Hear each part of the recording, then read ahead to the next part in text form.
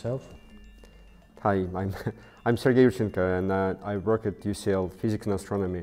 Exomol group is where we study exoplanets. We try to understand and characterize the atmospheres, if they're the atmospheres. We started about 5 years ago. It's when I joined UCL, and with a big question whether we could help astrophysicists to understand whether there are planets with life, or if there are many exoplanets apart from our solar system, planets that are beyond our solar system. So what sorts of things have you discovered as part of your research? When we put together a group of brilliant scientists, we realized that a lot of data are missing in order to interpret the data important for modeling atmospheres of these hot objects like exoplanets or cool stars or brown dwarfs. And there are big holes in the models, because people just didn't know how methane absorbs light, interacts with light at hot temperatures, and the same with water, and the same with ammonia or carbon dioxide. And came up with about 24 couple of dozens molecules that were extremely important, and that we are experts in understanding the quantum mechanics, that the properties of small systems like water molecule or methane or ammonia or phosphine, and that how they behave, how they rotate, how they vibrate. It turns out important that that's exactly this information that you need in order to understand how that they would interact with light, what spectrum they would have, what spectral signature they would have if they absorb the light.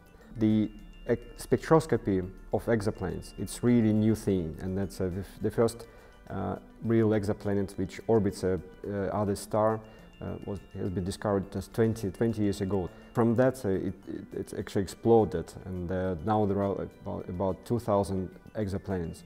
The main goal is to find the planets, the super Earth, which would probably hold life, and at least it would indicate that life is possible. The interesting thing that these exoplanets, these stars, these worlds, they're so far away, you can't really see this exoplanet. But we can see the light from the star, and that makes also detection of exoplanets possible. That if you imagine there's a star and a planet orbiting it, and if we are lucky, we are sitting somewhere on the same line. So when the planet will be in front of the star, it will block some light. And we can detect this, even this very small, tiny planets orbiting big star, and then that's definitely proof that something is orbiting it.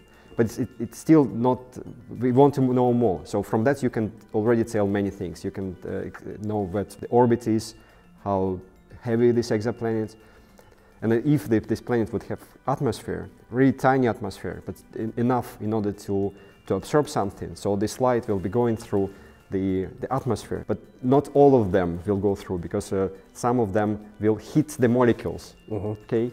And there's some other object, maybe atoms. So they won't penetrate through. Some of them emit, and we are sitting on the other side and waiting for this to happen. And once we see this, see the different colors, we see that if there is water, then no photons, no light will go through. So definitely water is there. All these molecules, they have unique signatures of colors, or the signatures how they block the light at different colors. And the signatures like barcodes, they can't, you don't have two molecules with the same signatures. And that is why it's another reason that molecules are so important for these studies, because the molecules, it has so many in it, thousands, millions, billions of the lines, and some particular wavelengths, some particular colors, which are absolutely unique from anything else. So that we look at water, and water is great, because we can't live without water. If you concentrate on searching for life which is based on the same principle as our life, then the water, you want to find water. And that is why there's all these space telescopes are really crucial for us, and the Hubble is doing a really great job. So we analyzed the Hubble data, and we could recognize not only that the hydrogen and helium is there, but also probably some traces of HCN. And that's we are experts in the spectroscopy, in the in how these molecules interact with light. The problem is, of course, that these objects are really hot. You don't really know what is there, and it's difficult to build a lab where you can put these molecules, these gases, in this condition that you think would be in these atmospheres. So that's where we can help. We reconstruct all these properties from the first principles. We know how these molecules tick, what kind of signatures they will produce. And not only we know that at room temperatures, the temperatures ambient, that's the specific for us, that you can easily do also in the lab. But also for the hot temperatures, like if these, most of these exoplanets, they have temperatures up from 1000 centigrade to 2000 centigrade. They're really hot. I don't really want to live there. I'm sure there would be no life there. We can analyze them based on our knowledge of properties of these molecules.